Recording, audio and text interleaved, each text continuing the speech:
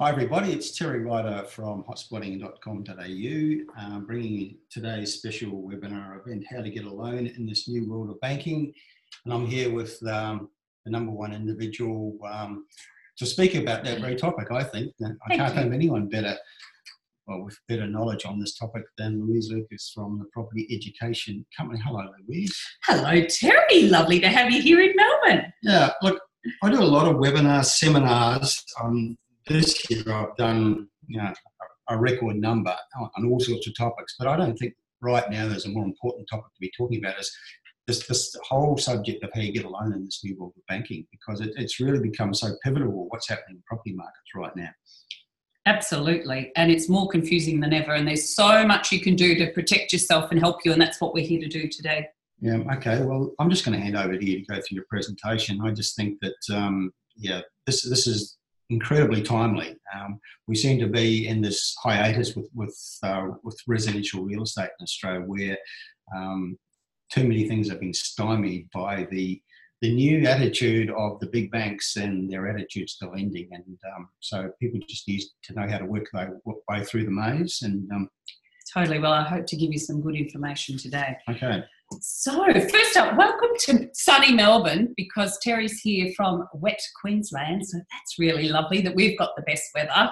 How about that? But anyway, Now, for anyone who's on the webinar, please pop into the chat and tell us your name and say hello, because we love to know who's listening, and if there's anything particular you want at any point in time, please just pop your name in and ask a question. So in the Q&A panel. In the Q&A panel, if people can see that on the screen. At the usually bottom or top of your Zoom. It could be different for different people, but on their control panel, they should see Q&A. That's where they can type in their questions or comments as we move forward. And we're going to have plenty of time at the end of the presentation to answer as many questions as we can. Terrific. Great. Oh, it's lovely to see some familiar names there. Hi, Harry. Hi, Karina. Hi, Vincent. And could I say hi to Ken Singh, who's somebody that I know, who's always seems to tune into our webinars. Hi, Kemla. Terrific. Thank you. And thanks for coming along. We're thrilled to have you all here. This has been very popular, this topic, and it's for good reason, because it is so complex at the moment. The Royal Commission has given banks the willies, obviously scared, and particularly the major banks. I get the excuse almost every day when I'm speaking to credit advisors, oh, it's because of the Royal Commission, Louise, that we can't approve whatever.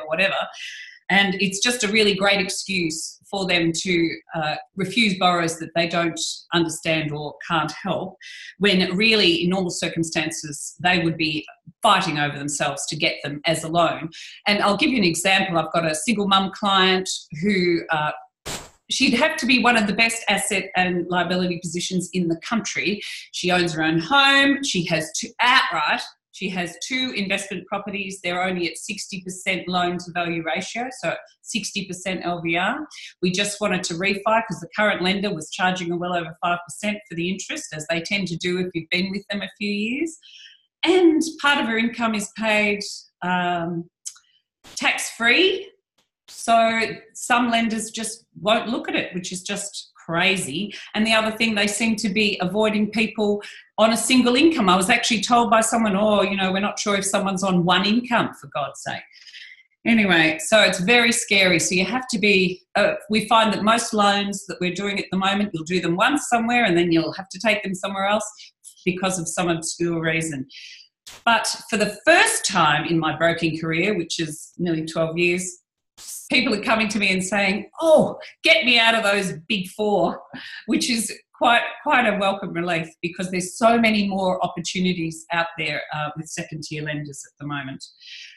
And here's a chart which we've got just showing the big fall off in investor lending. Now, this happened in 2 stages. The first was when they implemented an increase in interest rates for investors, and a lot of people who were actually living in their own home but had, for whatever reason, got an investment loan, suddenly went to the bank and said, hey, I'm actually living here. This is my owner-occupied home now.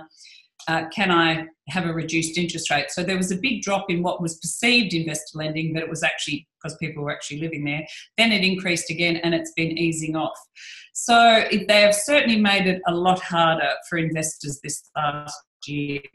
And so there are particularly those people with large portfolios, but there are lenders out there who will help. So never fear. And our intention for you today is to be winners. We want you to get a ton of information, and I intend to outline the key rules that the lenders are looking at and what you can do to prepare yourself to get a loan through the process easily and successfully. And throughout the presentation, I'll be giving you a series of questions to ask lenders as you go. And one key thing you've got to do when you take away, which I'll be telling you about later. Just that on this, you might wonder, oh, winners poster, but I love this. When you need to cheer up, go to despair.com, because this is actually the full poster. It says, nothing says you're a loser more than owning a poster that says you're a winner. But anyway, I just think that's fun. Okay, so just to tell you a bit about me, I've been doing loans since 2007 for other people, and been buying my own property and getting loans since the mid-1980s, when actually they'd only look at my husband. They didn't care whether I was even working. They go, that was the lovely patronising time, fabulous. But anyway, actually, and then I went on into finance, so now they talk to me only. But anyway, so in 2016, I'll let you know, I won the National Mortgage Broker of the Year award from the Australian Mortgage and Finance Association. I won the Better Business Award for customer service. We've won the Achiever Award for excellence in finance. And I'm not trying to tell you this because so you know, oh gosh, you know, she won a lot of awards, whoopie-doo. But I just want you to know my experience has been long and hard won. And I just wish someone had have explained some of these rules to me about finance as years ago when I was getting started and into property. Throughout the years, people rarely explain what's going on, and I constantly find this a problem for clients. They come and they don't know why they've been refused, but they are regularly refused loans at the moment, and for no good reason. It's just because they didn't understand how to apply, and they shouldn't have gone ahead with the lender they were with, because the people dealing with it weren't competent enough for the task as well. Or so they've ended up being stuck paying too high an interest rate. So it's really important to get good advice. I know sounds like I'm only promoting brokers, and that's true. But that's why, particularly following the Royal Commission, more people are doing their loans through mortgage brokers than ever before. It's up near 55%. I don't know how anyone can find their way through the maze without having a mortgage broker on the team. I mean, it's incomprehensible to me. It's changing every day. I actually watched you this morning, half an hour ago, dealing with emails of all the incoming changes just today. Yeah, it's true. And you have to be abreast. And we're getting, 30 odd lenders sending us updates most days. So we have a team in the background just keeping us on top of that. Yeah. So what chance the average consumer of keeping that? Well, if they wanted to go and sort, I laugh when they say, oh, I'll go online. I'll go, good luck. That will just confuse you more. But let's get back to what we're going to help you with, because I do have questions you can use to ask them, no matter who's doing your loan, so that you can do this. I want you to feel confident, at least, that you've got an idea where to go. But if you need help,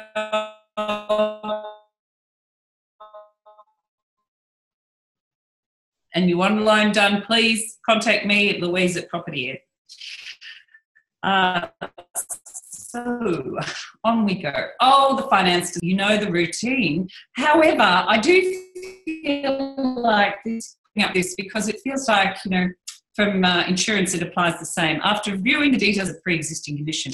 And one of the problems is with finance disclaimers, that's what it sounds like. If you take one snippet of advice and run off and deal with it, well, okay, that might be on your head. There it is.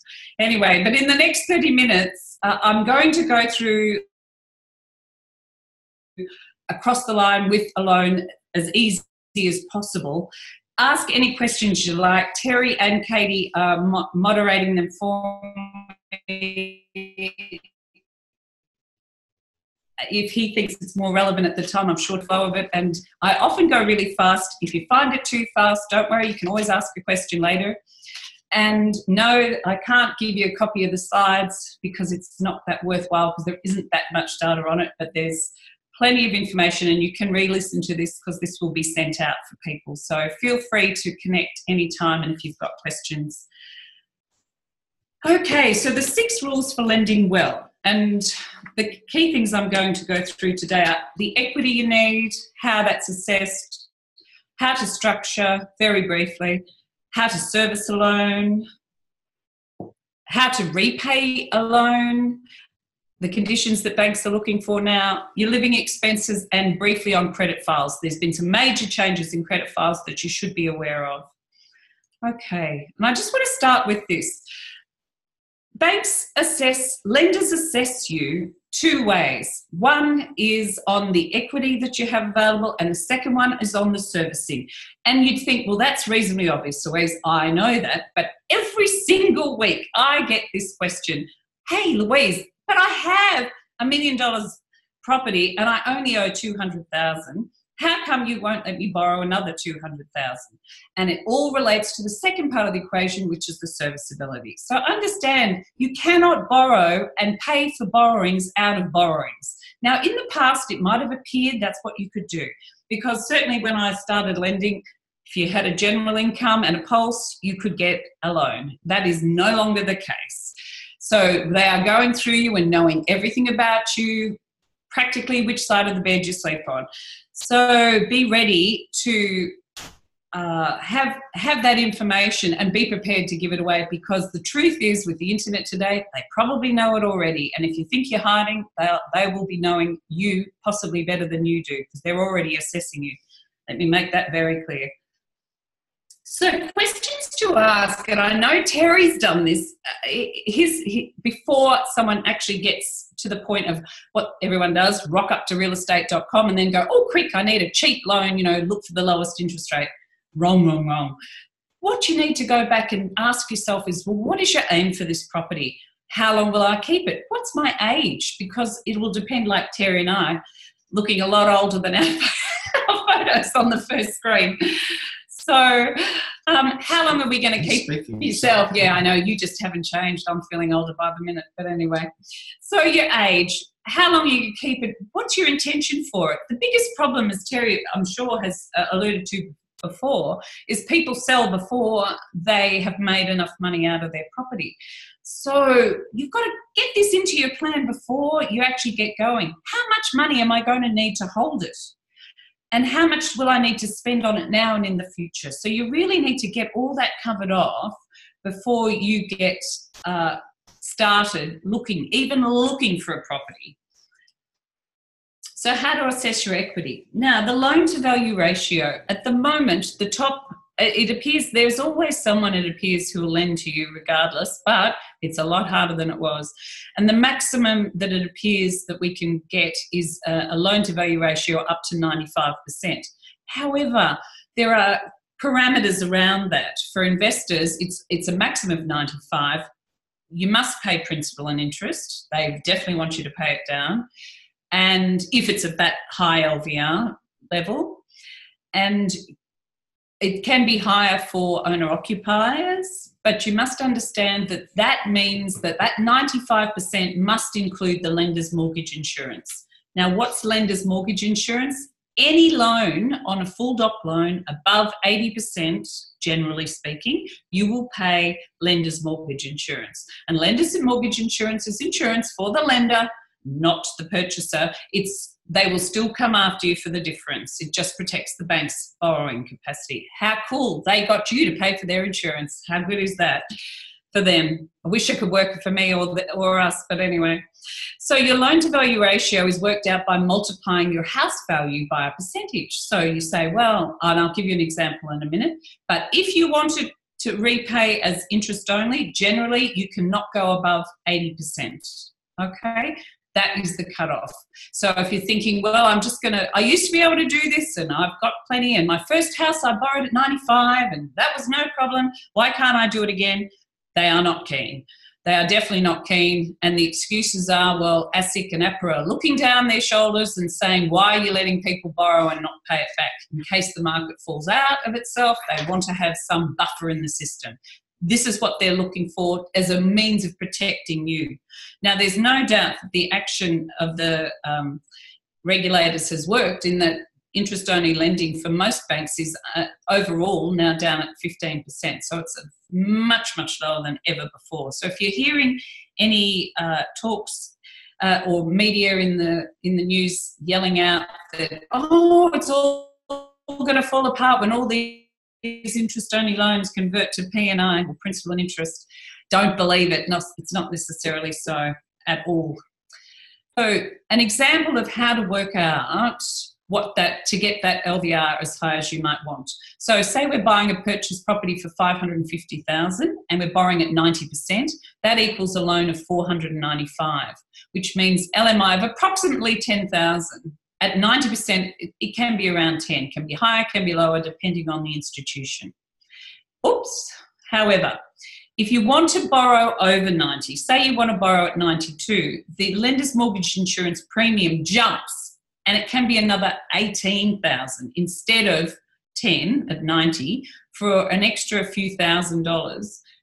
It jumps really high, and it means you can't borrow at that level now because you'll be over the total 95. I hope that's clear for people, but if you ever want us to work out the figures because you're buying and you're doing a loan with us, we will always do all those figures for you. So always, our clients just send through and say, what do you think? And we'll work it out for you. So 90 basically is the maximum LVR you can go to for an investment and principal and interest at that rate, okay? So, but note, you finally work that out, and then there'll be postcode restrictions and apartments that just simply lenders won't lend against.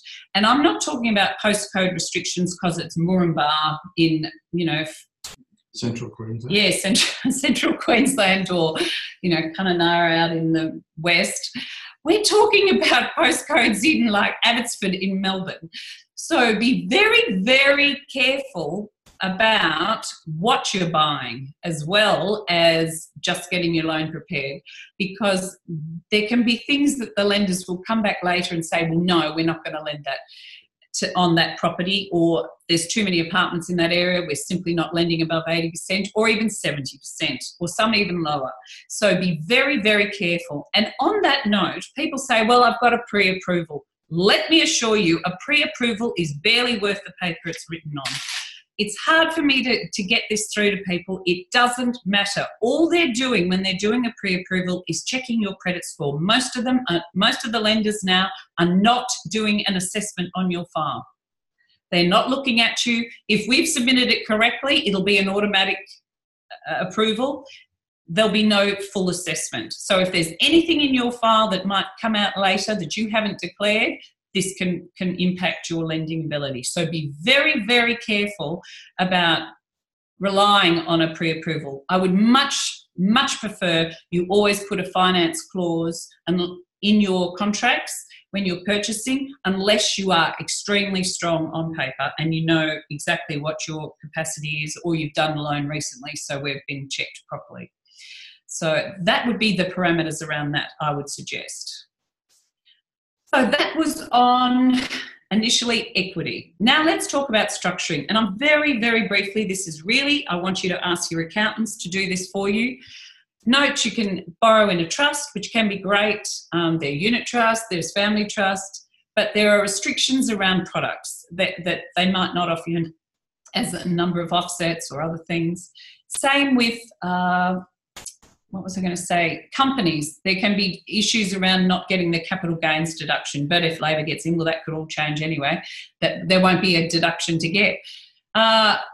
Personal names, obviously cheaper and easier, but may not offer you the asset protection you need. And you need to have decided what percentage of ownership that you should get if you're buying with someone else prior to coming for a loan. And they go, oh, can't we sort that out later? No, actually, that is part of the approval. The bank actually looks at the percentage that each of you might be contributing. It's not on the loan. It can be just the ownership of the property. So, for example, in a couple, the wife might be earning significantly more than the husband, so we might put the property might have been decided to be in her name only, but both of them will be on the loan. But we need to know that before we apply. And that also needs to be, those parameters need to be on the contract.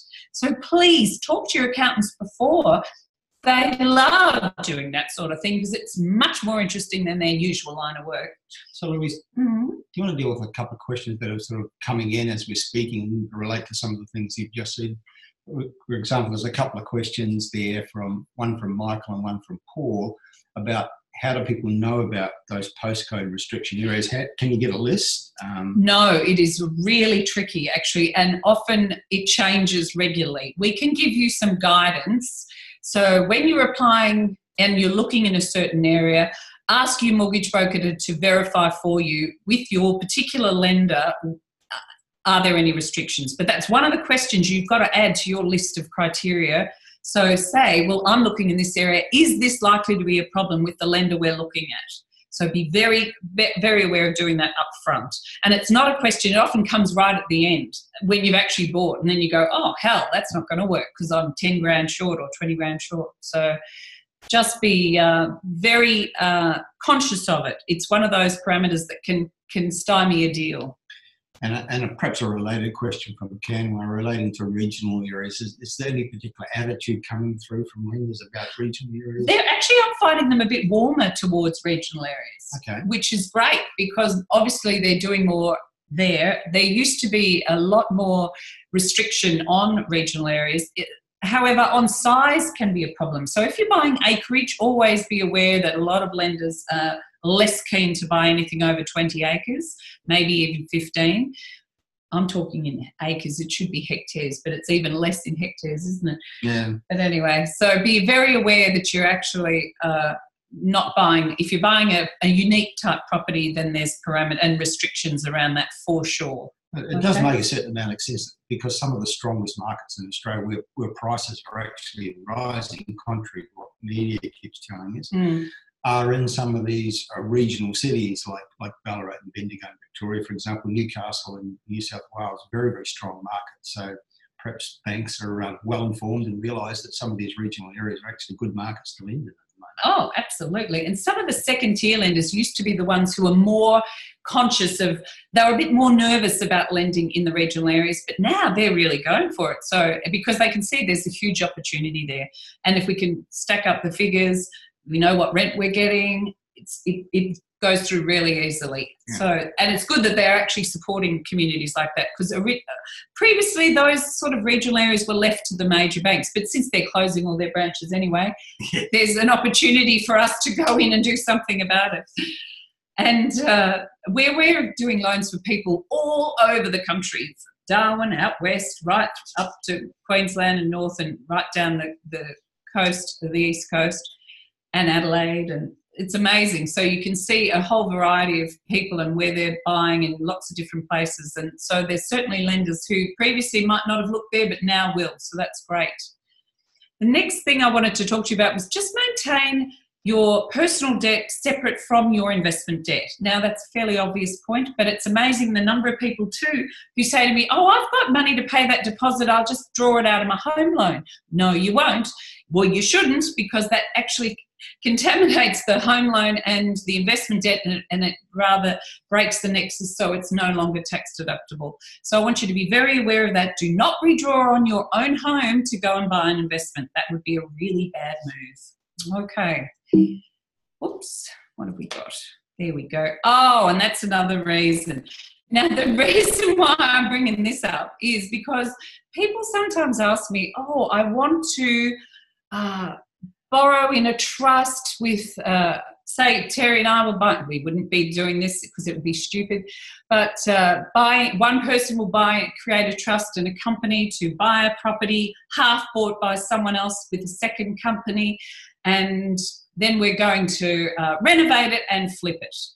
And I can tell you, they're not words that any broker wants to hear. And the reason is this. Up to 2 years after we've finished the loan, should you change or sell that property or change the loan within that period, we get clawed back. So any money we have made for all that enormous amount of effort we've put up front, they will take back from us. I don't know if there's another industry in the world where they actually do this. They say, oh, we've paid you now, that's all good and well. And then 2 years down the track, they go, oh, geez, the clients have now changed their mind. You're going to pay it back. So let me tell you, if a broker is not getting back to you because that's your scenario, let me explain that's why. And some people probably don't like to tell you that. I just want to let you know, if you're finding any resistance there, that is why. So I would always explain to clients, because you need to know what's going on. It's really frustrating otherwise. So just so you know, if you're finding any resistance, take those sort of scenarios to your big four. They're the ones who are best to deal with that, just letting you know. So just to recap where we're up to, so we've covered off what equity you're in, and we've talked about 95% led, including lender's mortgage insurance, or 80% for interest only. Talked a little bit about structure with trusts and companies and personal. Now we're going to go on to how to service a loan. So a couple of key rules around this. PAYG, probation is fine now for a lot of major lenders. It depends on some, if you're in the same industry, absolutely no trouble with a lot of the minor lenders, minor lenders as well, second tier lenders as well.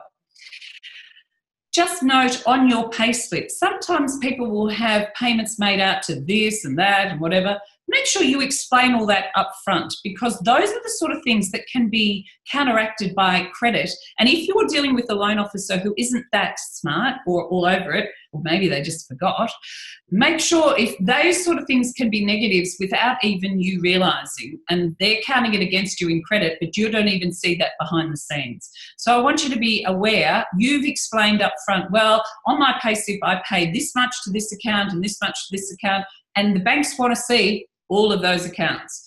So you can explain where they're going and what they're for. You might have a maxi payment, like a pre-tax payment. All of those items you need to get explained before you actually go there. A lot of people now are doing the lifestyle thing and buying leave up front. Again, explain for how long. Have you got a letter verifying that? When is it going to stop? Because those things can count against your serviceability. And you might not be aware, and that's why your loan's been refused, and yet actually it was going to finish in a week or two's time. But that wasn't explained to the credit officer, so they just refused it, because it's easier for them to just say no than actually go and investigate. They want it done for them. So make their life easy. They're busy, very busy, and so you want to have it all laid out and very easy for them.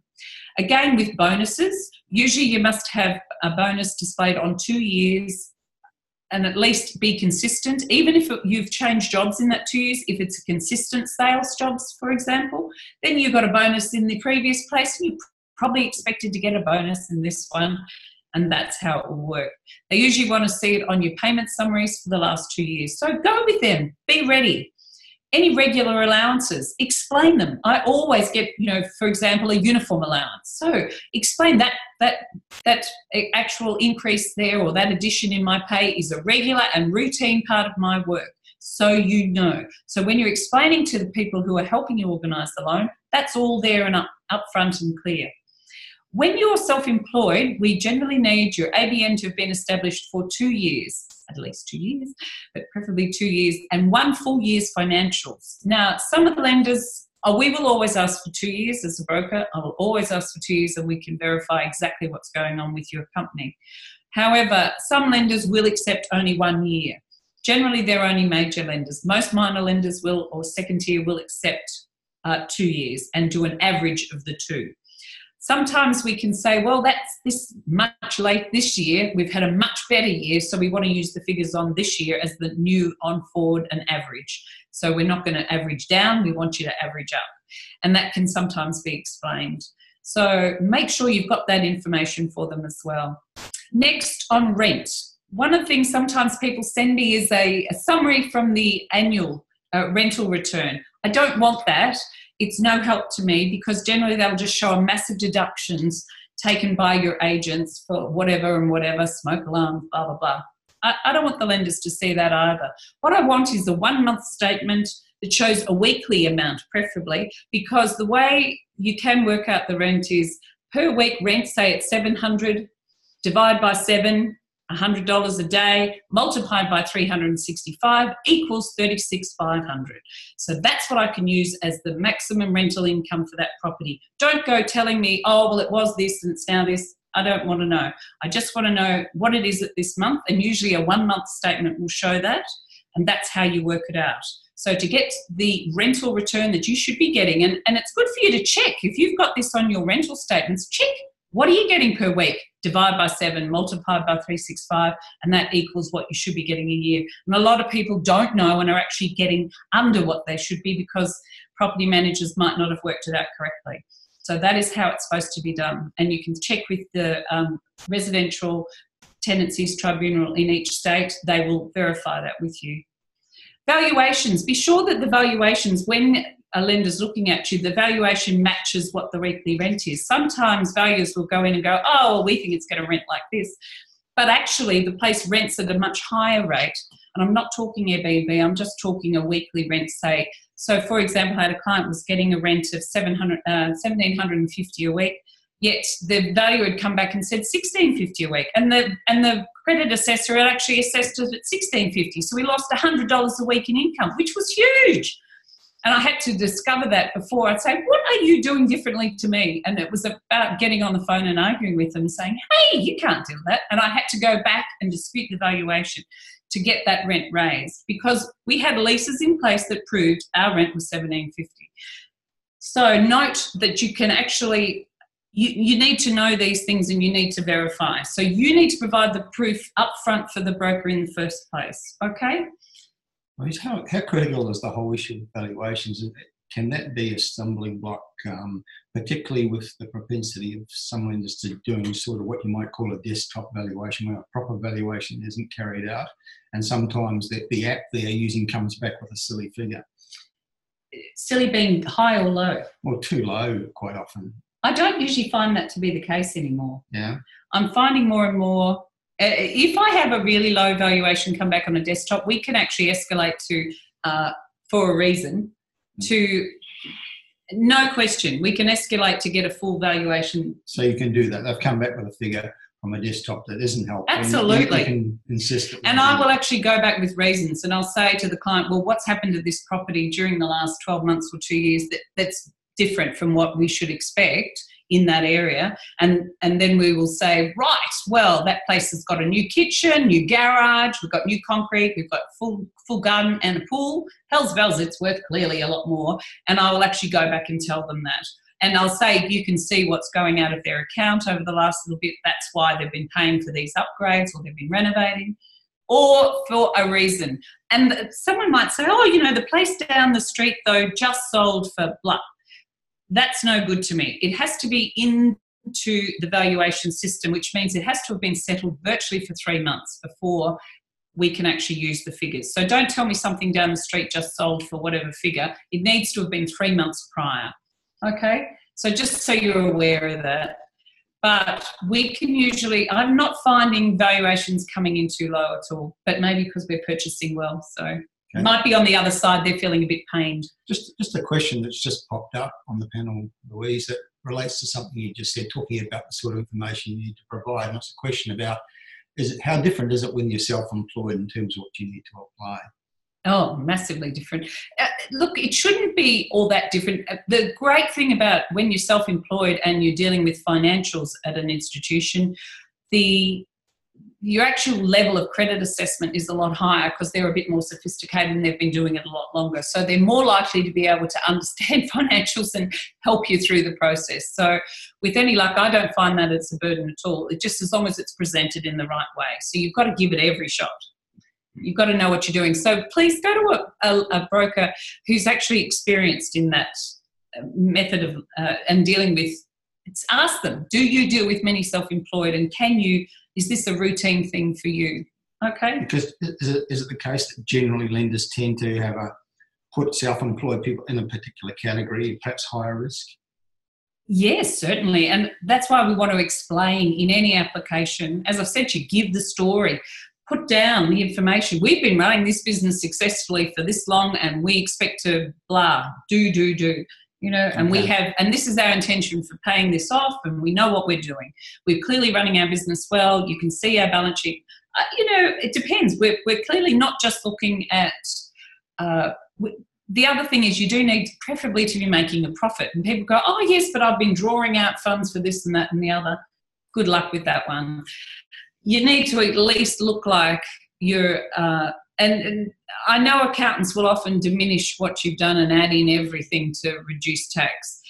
The year you want to borrow, plan it and actually have a great return, because you only need one.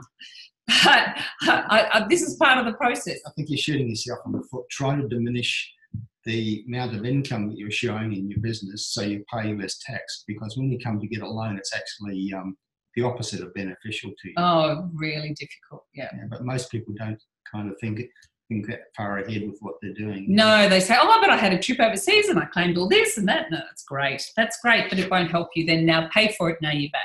So you got to get your lending sorted first, then go plan your life a bit later. And if you need help with that, I've got people who can help you with that too.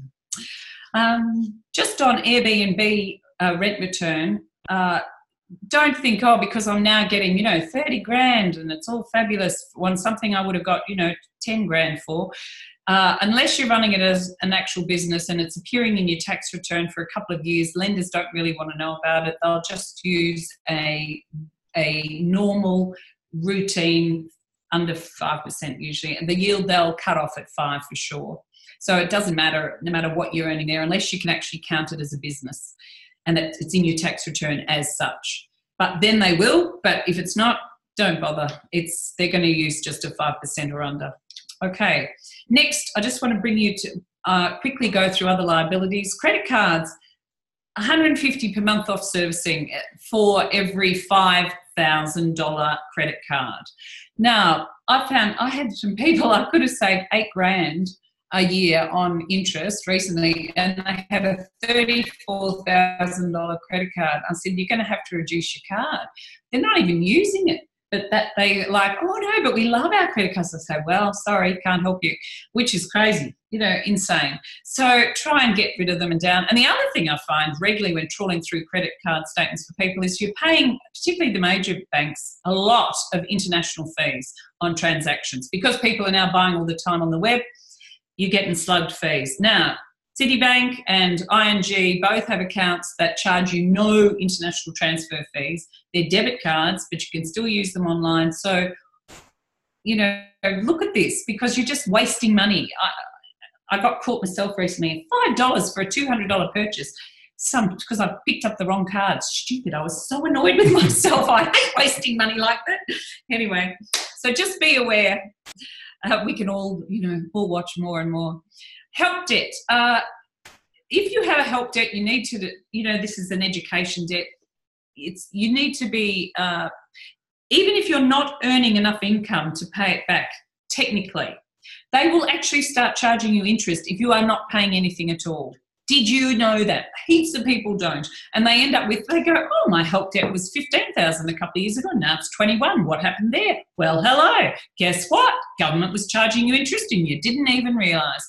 So what I advise you is, and they go, oh, but it's supposed to be free, interest-free debt, but it's not. Once you're due and working, they will just start accumulating the interest. So you need to pay something off that every year.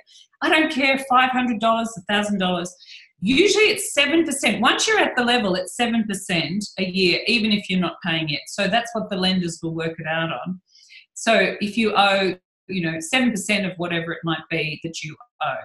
So count that into your servicing because that's what will be deducted. Just be aware of it. But if you have a help debt and you are only earning, say, 30 grand a year, still try and put a couple of $100 towards it every year. It is really important to make sure that they know you're trying to pay it down because you could end up with a much higher interest bill for nothing and just because you didn't realise. Furniture loans, oh, for God's sake, just don't do it if you don't have to. It just cuts into your servicing. And people go, oh, but it was only, $5,000 at Nick Scali. Oh, goody gumdrops. But please try not to do these sort of things, particularly if you're going for a major house loan. They go, oh, but I got these loans really easily. Yes, you can, because they'll come and slug you. And it's interesting in a lot of the fine print, they say, well, if you've got a house, they're going to come and get you on that anyway. So watch out, you think. Zip pay, afterpay, people often forget to tell us that they've got these debts. They will appear on your credit file. They go, oh yeah, but I'm paying it off and it's only over 4 times. It's all got to be declared on a loan application. Be very aware of these little debts that run up. Car loans the same. Do all of that sort of thing once you've got the house loan. Don't do it before. Okay, and any companies that you no longer use, often people have started a company at some point, you'll need either to close it down if you're not using it now, or get an accountant's letter that it's not trading and has no tax or other liabilities. That's really important too. So just note, be aware of all of those debts can counteract your serviceability and decrease your chance of getting a loan.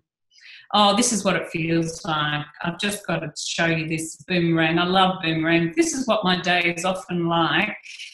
I love this app. It's just fun. But anyway, banging my heads against the wall trying to get loans through. But that's what it feels like. So all of those things, you can help us help you by having them declared and upfront. Okay? Next, how to repay a loan.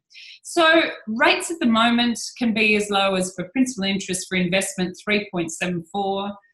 For owner-occupied, you can be down at 3.59, 3.69. Sometimes linking your owner-occupied security with your investment will actually mean you'll get a better rate across the whole lot. If you have a standalone investment, often that will mean it'll be charged a lot higher. You also might not realise that for interest only, anytime you're leaving a loan on interest only, whether owner-occupied or investment, you will be paying a penalty for that at the lenders. They all were overjoyed when the regulators asked them to rein in investment-only lending, and they instantly put up all the rates across every loan. And I reckon they've had a mozza from it this last 12 months. It's been crazy. And so them to bleat about funding, it just makes me just not believe them in any stretch. Just note that there's some very good fixed rates out there. They really want you to fix because they want to keep you there. The issue, and with a lot of those intro rates, be a little wary of grabbing an intro rate because they're really low, because if you are sure at the end of that 2-year period, you can refinance or move if you need to, because often the end of, particularly with the major bank, they have these fabulous intro rates, but they are the ones that revert to the highest rate after, and they are very loath to reduce them once you're there because they think people are stuck and they'll just pay. So they don't mind offering you a really good rate, to suck you in, and then they'll charge you a premium because they can. So be aware and make sure you can change if you need to. So think long term about your lending. Don't just think for today and say, oh, that's a great rate, I'll lock that in. One thing though, to get a rate under like 4.5% for 5 years just doesn't feel that painful from my point of view, but mind you, I did live through the 80s and that was like 19.25% at one point that we were paying. So just 4.5% for 5 years, if you're buying an investment, you think it's going to rent pretty well and you're not going to have a change in circumstances, then wow, what about it? Just lock it away and leave it there, and it can be that sort of investment that just sits there and pays itself down a bit. I think that could be well worthwhile. Lines of credit, they really don't want you to have them. The rates are really hideous. Just be aware and always ask. But, from interest only, early 4s through to 5%. Fixed, we can get better rates. Actually, I got one today, 4.09 at one lender. Interest only for investment, which is really great. So just depends on who and what's out there and for what your circumstances and what it all fits into the equation. So the other thing to be aware of, be ready to explain reasons why you're interest only. They really want to know because they have to account to it for tax purposes. You've got to say, well, it's recommended by your accountant or your financial planner to assist with budgeting cash flow. Wouldn't say that's all I can afford. Hello. People actually tell me this and go, oh, but that's all I can afford. Well, then you probably can't afford this loan, because the problem with going interest only is the bank was then servicing you on 5 years interest only. Say you get 5 years. They then say, well, you've got to service that loan on 25 years. So that by even asking for the 5 years, that means at the start, you will be penalised when they go to service your loan. I don't know if that's clear, but I hope it is. No, try it again. Try it again. So usually a loan is serviced over 30 years, principal and interest. However, if you ask for 5 years interest only, at the initial servicing, they're going to say, well, you're going to pay that loan off over 25 years. So it's actually a higher repayment. Okay. And that's counted from the start. So be aware of that. Sometimes it might be better to ask for 1 year interest only or 2 years interest only, and then convert it again when you get the opportunity in a couple of years' time, than asking for full 5 years up front. Be aware of that, okay? They're looking to how you're going to repay. You could say, well, you might downsize your home and pay some debt off. That will work some places, others will not. Don't offer to use your super to pay off your debt. They don't like it. I'm just telling you. If they're looking for a reason, that's not going to work. Okay. So next, I'm just going to cover off, we've gone through now your equity, your structure, and how to service a loan, and how to repay. So obviously the lenders are wanting you to repay by principal and interest because that's what's working and that's what they've been made to do by the regulators, and that's what they're offering the best discounts for. So if you can lock that in, pay it off, then that's probably, but it depends on your intention for the property. But be aware it can hurt your servicing going interest only, and you'll certainly pay generally a higher interest rate. Living expenses. Now the reason why they're all in a tiz about living expenses, and I love this article I found that said from St George, a survey done that said 1 in 4 people are keeping a financial secret from their partner, which is hilarious. They have secret bank account, secret debt, secret credit cards, and I know this from actually having interviewed lots and lots of people getting a loan, that someone might say, I'll go, is that all your debt? And they'll go, so tell me later. So, okay. So I understand that people might keep things secret, and the banks know, and they'll know before you know, or your partner knows. So they've already got this information. They'll be looking through your account. So on that, here's another article. This was from Christopher Joyce in the Australian Financial Review. And this was the case that was brought, that people saying, well, that the banks have been indulging in irresponsible lending. And they're saying, well, no, it wasn't true. And Christopher Joyce's article said that droves of Aussies are indeed defrauding the banks by lying on their home loan applications, which is like, so it's interesting. Whoops, sorry. And one of the things here, he said, the legacy of this Royal Commission and this focus on living expenses, and that people should be actually declaring what they're actually using, is a legacy. It's going to be much harder to get approved for a loan, and that's certainly proven to be the case. And the penalty will be higher interest rates to cover the costs of the compliance. And that's the fear of it, actually, that they're finding it difficult to cover. And they're saying that human beings are not very good at keeping track and declaring their expenses. So originally, ASIC and Westpac's statement, this was interesting, said 81% of declared living expenses were below the HEM, which is the poverty index. So people were declaring their living expenses way less than they really spend.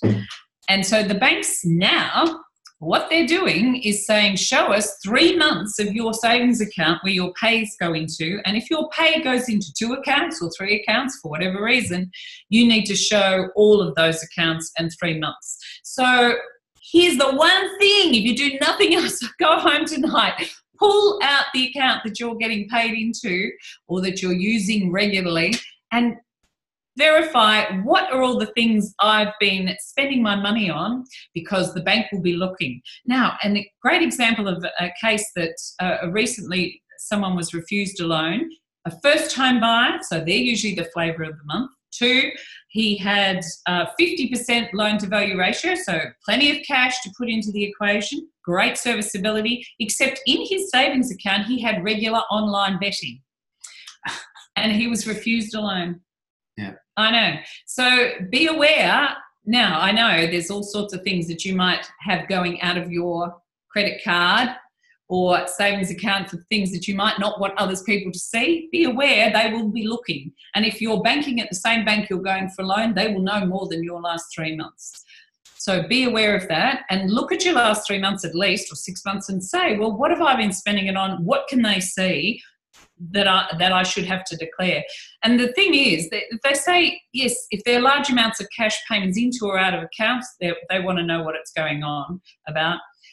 Watch how you label transactions. If you come to me and say, well, I don't have any debt, and then it says paying back, Martha, paying back Bill, paying back whatever, each week out of your account, can you mind, if you're labeling things like that, well, it's very difficult for us to say, well, no, they don't owe anything anywhere else. But it's amazing what people will do. And payments to non-declared liabilities. So, if you don't declare those liabilities and then you say, oh, yeah, but that was just there, you can be sure the lenders will find it. So we have to look at all your savings accounts and your credit cards. Previously, banks would have just used the higher of what you declare and the HEM. Now they're not accepting the HEM. They need you to, unless I have a wonderful client who recently said, look, I get all my power from the panel, from my solar panels. I'm actually, getting money from the grid, not, charged for it.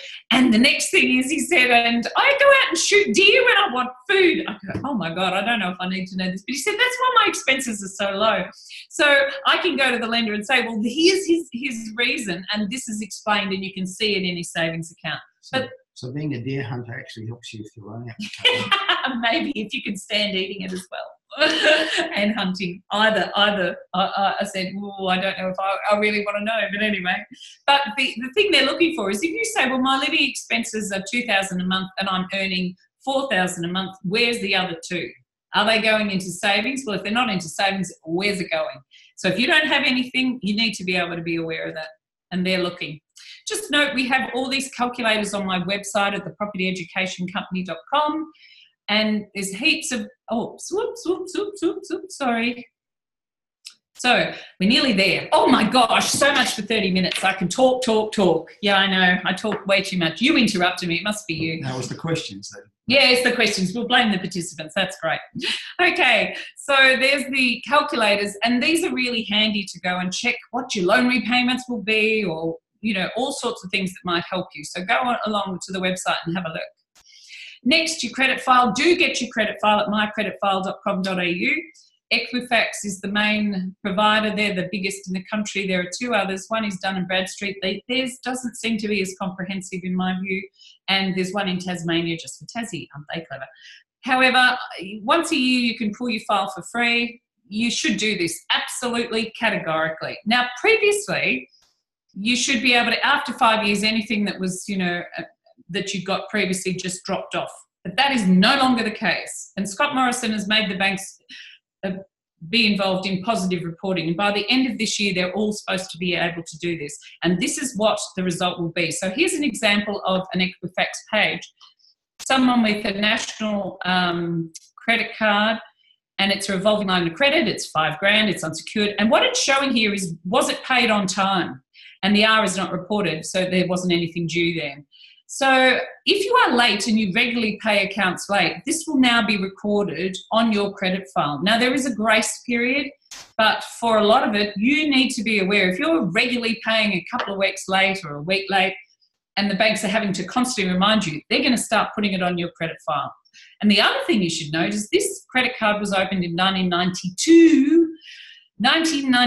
So previously, this would not have appeared on a credit file. But now, because it's an open line of credit or an available credit, they report it to Equifax. And when does this style of reporting actually start? Well, it started now. Okay, Some of the lenders are already doing it, as you can see, National Bank.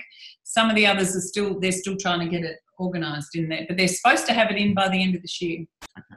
As far as I'm aware, whether they've gone back to Scott and Morrison and said, no, we can't do it, but that's what was the aim. So out of interest anyway. So that's really important. You can see that although there is a grace period, and if you are just a day late on something, ring the bank, get the fee reversed if they're charging you, they slip it in those $5 fees. Make sure you're onto it. Watch your account and make sure that any of those fees, you say, look, I usually pay on time. Don't go charging me a fee just for this one-off, because it can affect your file. So I really want you to be very careful about this, because I anticipate that they're going to start offering different credit ratings for people depending on how good their files are. And the other thing you should be aware of is if you have 5 applications per annum, say you did a zip pay, an energy, momentum energy, a phone, you went for a new, Vodafone, whatever, you rented a property and you did something else, there's 5 before you've applied for a loan. That would be often an automatic cutout in a credit application. Are you suggesting that a person's credit rating could affect the interest rate they're asked to pay? Yes, I believe that could possibly come in the future. Okay. I would be surprised if that's not where it's heading. Yeah. Because they have the data now to do that. Right. So be aware how many times you hit your file. If you're going for a loan in the next 12 months, we'll think, no more zip pay, no more car loans. Just focus on the house. Do us a favour. Anyway, we use bankstatements.com. So when we want people and we want to have a look at their bank statements, it's a simple, easy tool that people can use. You just click onto our link. We send you a portal we use. So everything's very secure in the portal. And people go, I'm not sure I want to log in through this portal and send you bank statements. And I would tell you that if you think you're already on the web, the banks don't know about it, everyone knows about it. It's all out there. So although we do our absolute best and have massive levels of security, and this company we've known to be very rigorous in their security formations, I would suggest it's the simplest and easiest way, and it's very quick. So it's great. You just collect your bank, you log in through your own, and then it just click, tick, tick, tick, all the accounts, and it automatically sends us the data, which is really handy. And caution, just a caution, another one from despair.com. Disaster awaits those who ignore the hidden threats. We trust that you find this sufficiently motivating to go and seek a broker and get help. But anyway, so any burning questions now still? There have been a few coming in while you've been speaking, and I do remind people watching and listening that if you do have questions, type them into either the chat panel or the Q&A panel that you should see on your screen in front of you, and we'll do our best to answer those in the time we have left.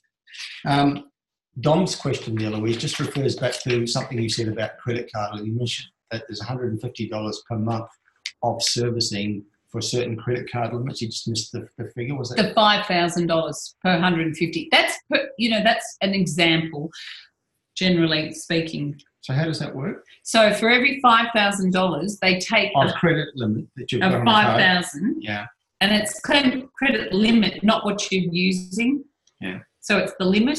So if you have a limit of, say, so for every 5,000, it's 150. So 10,000, it's 300.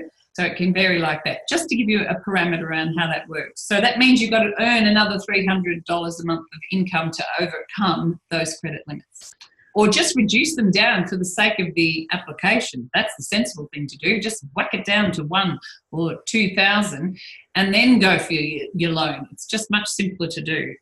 Look, we've got a couple of questions, and they both relate to the question of how lenders regard people according to their age. Karina's asking, are the banks making it harder for people in their 50s to borrow, given that loan terms are 25 to 30 years? And we earlier had a question come in from Miguel and Antonietta, are clients of mine, who recently bought an investment property. They're in their early 70s. And great, well done. And they plan to do it again, perhaps next year. And they're asking, is getting that loan for that second property going to be difficult for them, given that they are in their 70s? What's the attitude of banks in those two situations?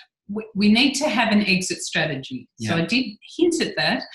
Some lenders, no matter what your age, will lend on a 30-year term still, and then it's up to you about how you work out how you pay it back and whatever ultimately.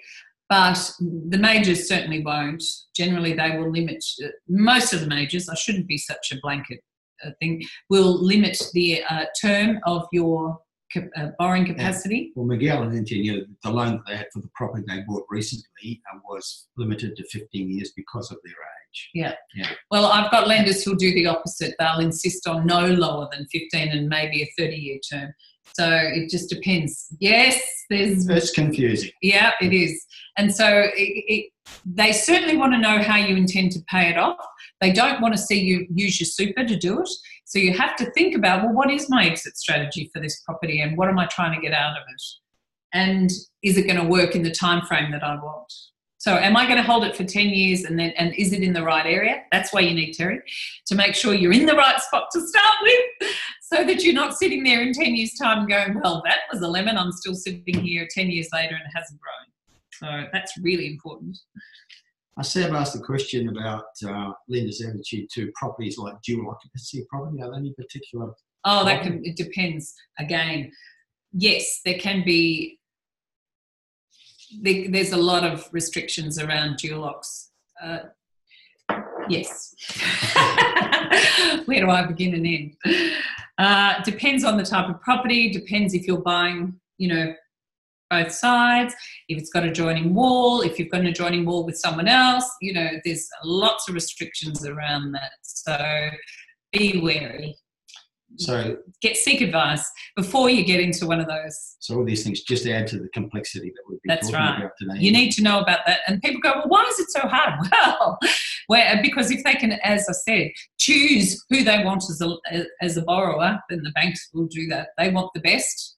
They want, like ING, people go, oh, ING is fabulous, but they service people at 8%. Most lenders will service them at 7.25 or 7%. You can buy a lot more property when you're being serviced at 7% or lower than you can when you're being serviced at 8. So they only want people who've got big incomes. They've made that very clear in their market and the way they deal with people. Yeah. You made a comment right at the beginning, Louise, about get me out of those big four. And I find myself having conversations with investors increasingly about the other possibilities beyond the big four, the second tier lenders, etc. But quite often what comes back at me is people have this fear that those smaller lenders are riskier somehow, that they might go broke and that they're going to have a problem. What's the response to those sorts of concerns? Yeah, it's interesting. I find people are not, because they haven't looked at second tier lending, but a lot of them have huge financial backing, whether it's from industry funds or banks. A lot of them have been lending for 50 plus years, but you just are not aware of them because they're not advertising and they are word of mouth, or they rely on deposits from people. They often, there's some really exciting new funders coming in. Some funders who've been dealing primarily in the low doc and credit impaired space have now had a big influx of funds coming into this country, and they're going, well, heck, we don't just have to deal with credit impaired. We can give, because the banks are not giving these people loans, anyone who's an investor, they're good. We know they'll pay. We can lend to them. And so they give you a reasonable interest rate. They might charge you a risk fee, but they'll actually give you a loan, whereas the majors won't give you a loan. So they're actually servicing you a lot easier. It can be a little more expensive up front because they want to cover their base, but they're actually very secure. So I think there's a lot of opportunities for people that you might not have thought about before. And the regulatory requirements imposed from above are quite stringent in terms of the way banks and other lenders have to be set up in terms of... Oh, absolutely. They can't. It's not... Well, it's surprising still with those... Prospers and the spot caps and the rate setters and those type of lenders have their criteria is a lot less complicated if you're getting an unsecured loan. Try not to go there unless you're absolutely desperate. If you can manage to borrow against a property, that's easier and better for you. But if you need it short term, just get it, pay it off quickly as you can and then move on. But I would prefer to see people, there's lots of second tier lenders that have the ability, you can service a loan and get quite a reasonable rate, but you would never have thought of them before, but they're actually servicing and giving people fabulous opportunities that they just wouldn't be able to get. So they're out there. Okay, Louise, we've clicked over the hour. I think we've covered a lot of really great information, but people actually dealt with a lot of the questions that were coming in as they came in. I had one final thing I wanted to tell you. Okay. So, which way, it's interesting, which way you roll your paper can tell how much money, whether you're going to make more money or less. Now, you'll be interested to know that people who roll under are more creative and generally more... Is this one on the left? Yes. But people who roll over, of course, make more money, because they must be a bit anal. If you have ever been someone who's the sort who will go in and adjust the way a toilet roll is rolling. That's me. That's me. So we're hanging this way. Just note that you might make more money. That's supposedly someone's done a survey on that. But anyway, so if you need any help, please feel free to contact us. You can book an appointment with me on calendly.com/Louise or louise@propertyed.com. Anyway, thank you, Terry. It's been fun. It has been fun. And I'd just like to end, Louise, with this comment that's just come in from Sam. And he says, I think he sums it up very nicely. Thanks, Louise and Terry. Outstanding content. Very informative and insightful. I thought so. Thank you. And I think if people haven't got good information today, you weren't paying attention. If you'd like to follow up and find out more, or perhaps deal with your own specific circumstance. Yeah, we love helping people. What we have on the screen is how you contact Louise to follow up and ask more questions, or to perhaps ask her to act for you and finding the loan that's going to suit your particular needs. So thank you, Louise. And don't forget, go home and review your savings accounts and check what's going out, because there's 13 different area and criteria that banks are looking at, and you want to know what they are for yourself. So it's a really good way of doing it. You actually said that to me just a couple of weeks ago, that this has become the most important thing, to know exactly what you're spending as, and have that under control. And perhaps if you're planning to go for a loan 3 months from now, start now and limiting your spending. Yeah. So that it actually looks better when they look at those 3 months of bank statements. Yeah. All right, great. Thanks everybody for tuning in. We had a great crowd, and today lots of good questions and great information from Louise Lucas from a property education company. That's it for now. Terry Ryder from hotspotting.com.au signing off. We'll do it again soon.